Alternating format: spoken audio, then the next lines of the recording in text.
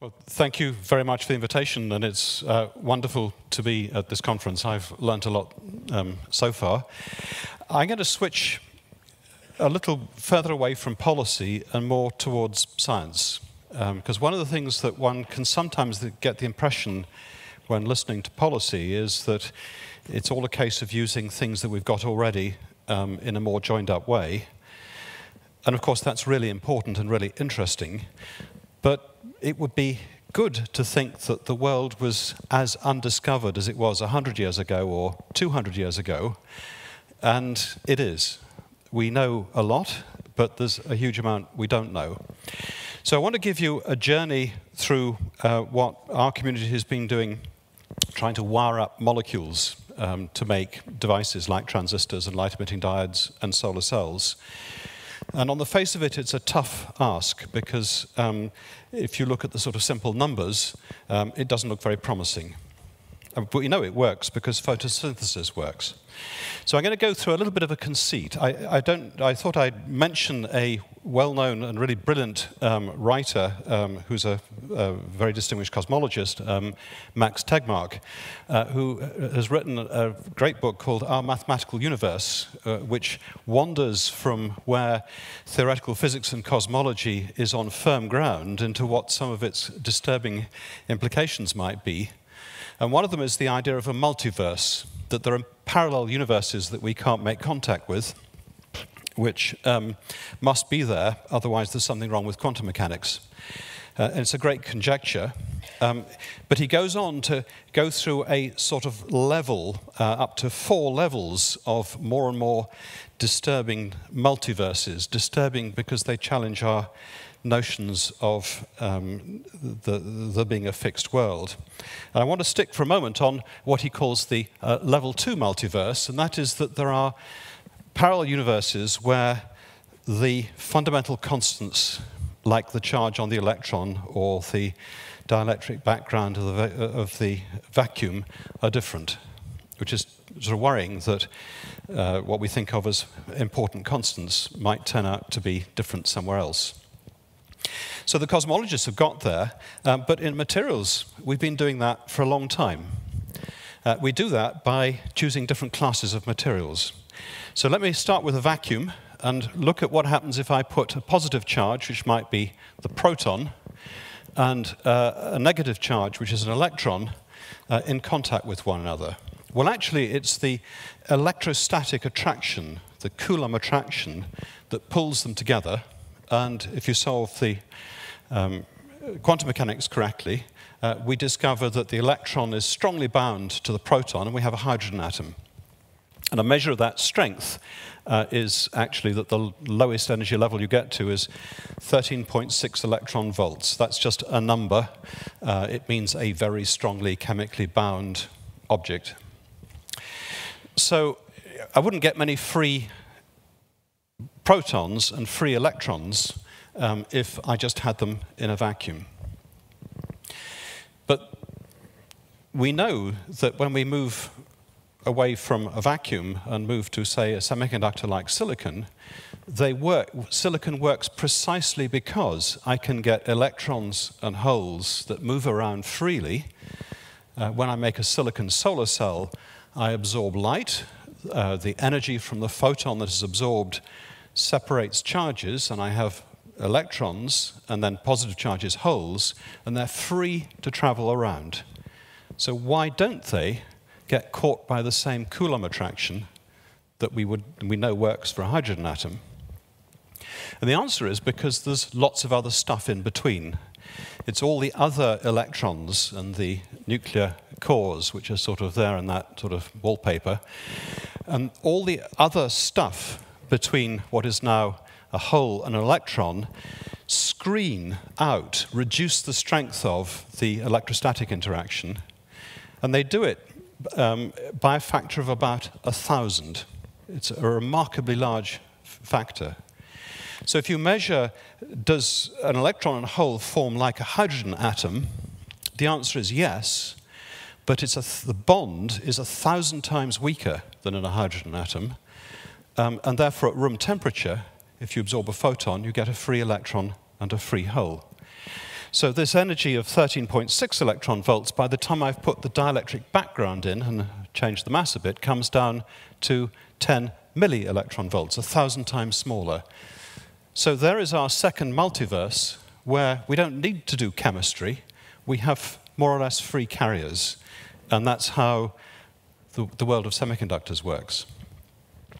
So I work, so let me summarize those two multiverses. So I work in a third multiverse, which is the molecular systems. And the problem with carbon-based materials is that there aren't that many other electrons to screen that electrostatic attraction. So we live in a world where, say, the relative dielectric constant is 3 rather than 10, and there's more technical language than is needed, but what it means is that the electron and hole actually bind to form a sort of hydrogen-like state, which at room temperature stays together. So we don't, when we photoexcite absorb photons in a molecular system, we don't generate the electrons and holes that we want to go and do something useful in a solar cell. So how is it that we can live in this world where apparently the numbers don't work, where that electrostatic interaction is too strong, and still make devices work? Well, the best way to find out is to do experiments, and it will be another talk, but generally speaking, the best indicator it's worth doing is when people you respect say tell you that it won't work. Most interesting things at the outset were deemed to be impossible. It is remarkable how that carries on being the case. So a material that we like very much is, it's a polymer chain.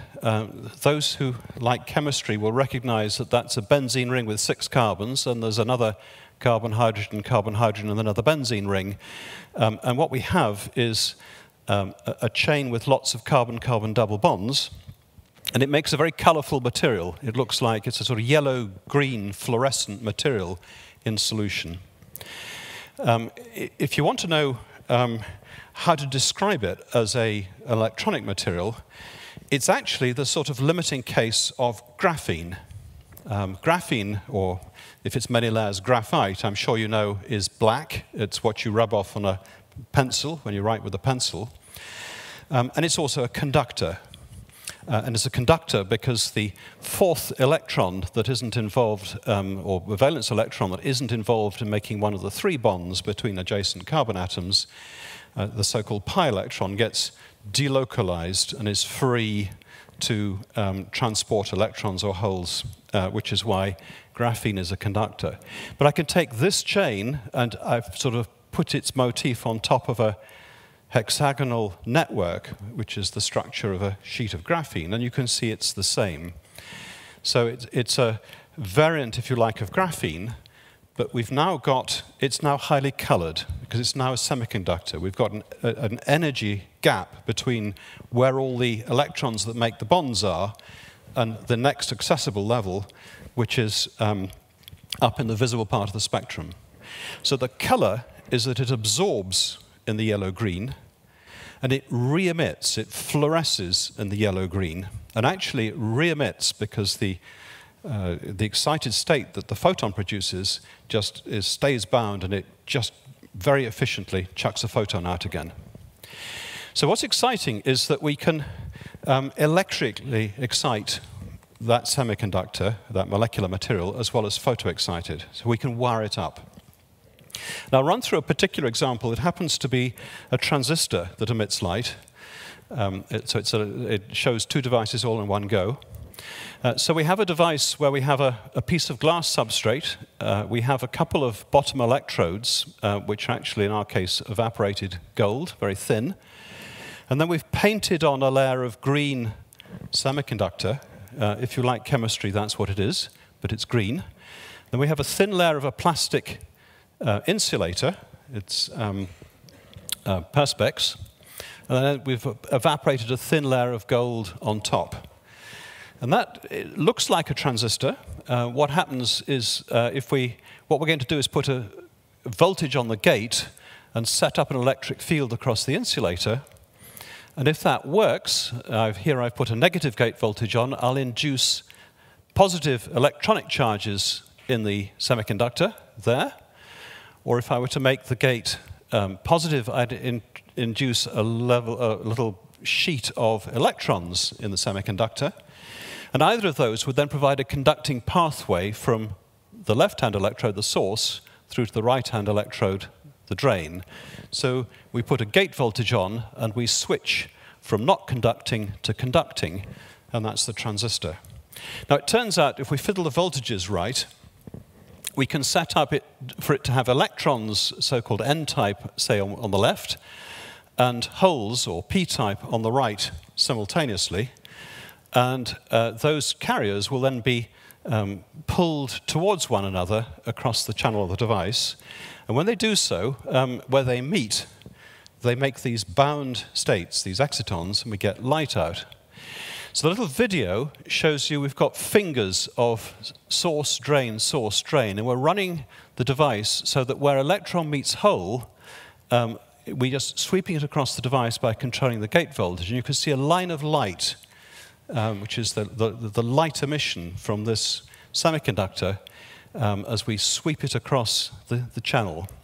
So it's showing the device working both as a transistor and also a transistor made with a very fluorescent semiconductor. Well, that's a nice demonstration. What has happened in the last 20 or 30 years since the early demonstrations that this might be a runner is that it's been properly engineered. And you can now spend a lot of money and buy a so-called OLED, organic LED display, on a Samsung smartphone, or if you're very rich, an iPhone 10. The iPhone 10 has got an OLED display. It costs $1,000 in the US. Apple have worked out that the pound isn't very valuable since Brexit, so it's £1,000. I don't know why people voted for Brexit, I really don't. And if you want an expensive TV, LG will make a lovely OLED TV. Wonderful engineering. And one of the things that's been driven by this domain is that people will pay for performance. You will pay more to have a smartphone that actually lasts without the battery needing recharging for at least a day than for one that didn't. So what's been done is to engineer the best out of those diodes. It's really been pushed a long way. So I'm going to take you quickly through one or two aspects of what had to be done to make that work. And it's back to this electrostatic interaction. Now, I'm going to wander into some quantum mechanics that is sort of there and matters. If I look at a molecule and it's not excited, it's just as it is, all the electrons go paired, spin up and spin down into each of the valence states in the material, and then we have an energy gap to the lowest level that is not filled. If I photoexcite and absorb a photon, I lift one electron from a valence to a conduction state, like that, but the spin hasn't changed. And that, in the jargon, is a singlet excited state. So that's the state that gives a really good fluorescence. But I can, without violating the Pauli exclusion principle, I could actually put that, I could swap the spin of that excited electron so that it lies parallel with the electron left behind in the valence state.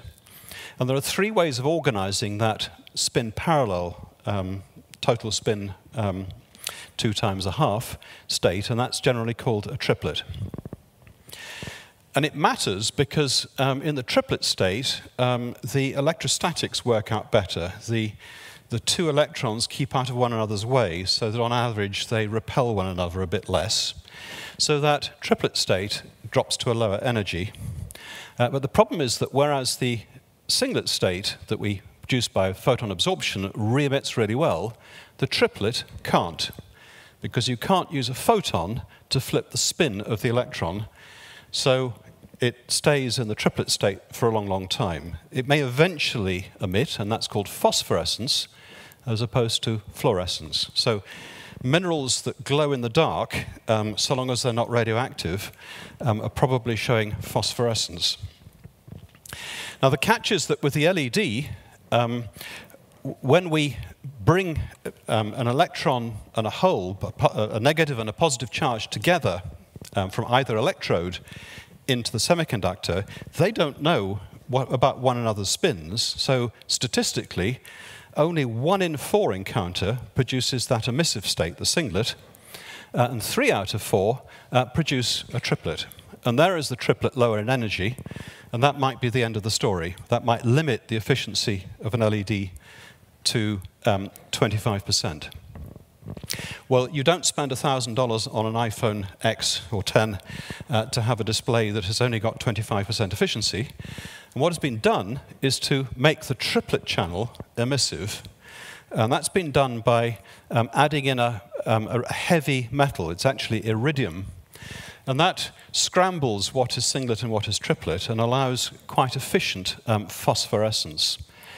So if you were to check carefully, and there are ways of doing it in a laboratory, you discover that the green pixel and the red pixel in your iPhone 10 actually emit like that. But the blue pixel doesn't. It does something else. What it does is that these triplet excited states are very long-lived in the blue materials. So they pile up and they pile up and they pile up until there are so many of them that they start to collide with one another. And 2 triplets, if they happen to be an overall spin 0 state, can fuse to form 1 singlet. And you can tell, there's some stuff from some recent work we've done in our group, you can tell that you get, in those diodes, you get prompt emission from the singlets, the light comes out straight away, and then if you time resolve it, you can see that at least half as much, at least the same amount of light again comes out at a later time as 2 triplets have fused to make a singlet, which can then emit. And that's what goes on in the blue pixel in today's smartphone OLED display. Really good engineering, and you might wonder whether humanity has been advanced in that way. So my contention is that it has, and the reason is that what you need to take science ideas to that level of development is an economic incentive. And so often it has been things like the smartphone that have pushed technologies along. Actually, the lithium-ion battery was not invented for cars. It was invented originally for Sony Walkman. It's actually handheld electronics that have been a really important driver. And so it has been with organic electronics. But we would, of course, like to move on to solar. You could say that silicon is doing a fantastic job, which it is. Silicon solar panels, we were hearing this morning, are now producing electricity in the right part of the world, which isn't here and isn't the UK, at less than fossil fuel prices. It's enormously exciting. But green plants have been doing it for quite a lot longer. And if I take a particular figure of merit, they still do it rather better. Silicon solar panels do take at least a year, once installed, to generate the electricity that represented the energy that was required to make them and install them. So it's a year payback date time. Now, a green plant cannot wait a year to get a payback on investing in building a new leaf. It wouldn't grow very fast. Maize, corn, I think grows fastest of all, photosynthesizes the most efficiently. It probably gets its energy payback in a day, otherwise it wouldn't grow. So nature manages to use materials more efficiently than we do at the moment with silicon. And it's that prospect that we might be able to match what nature does that is sort of super exciting. We know it works, photosynthesis works. Photosynthesis is a really sophisticated structure. I would regard it as far more sophisticated than anything else Intel has managed to make yet. It has many features. There are molecules set up to harvest, to absorb light, and then to funnel energy down to the reaction center, where what happens is it's like a solar cell. The first step is that the energy from the photon splits an electron, leaving behind a hole. The hole is actually a waste product that ends up oxidizing water to produce oxygen gas. It's the electron that does reductive chemistry and turns CO2 into something useful. But actually how it works is, well, I think it's really surprising, because there are a whole series of non-obvious steps that have to work that are increasingly quite well understood. The first is you actually need quite a lot of stuff to absorb light and then to transfer the energy to the reaction center, and how it is that you can transfer over a distance of 10 nanometers, that sort of 20 or more molecular spacings, quite large distances, is something that is now quite well understood. And then actually how you get the electron and the hole away from one another fast enough that they just get sucked back together again is, I think it's a big surprise. So we don't know how to make anything as sophisticated as that using synthetic materials, but there has been a surprisingly large amount of progress with some very crude, in my view, structures. And the structures involve making what is usually called a bulk nanostructure.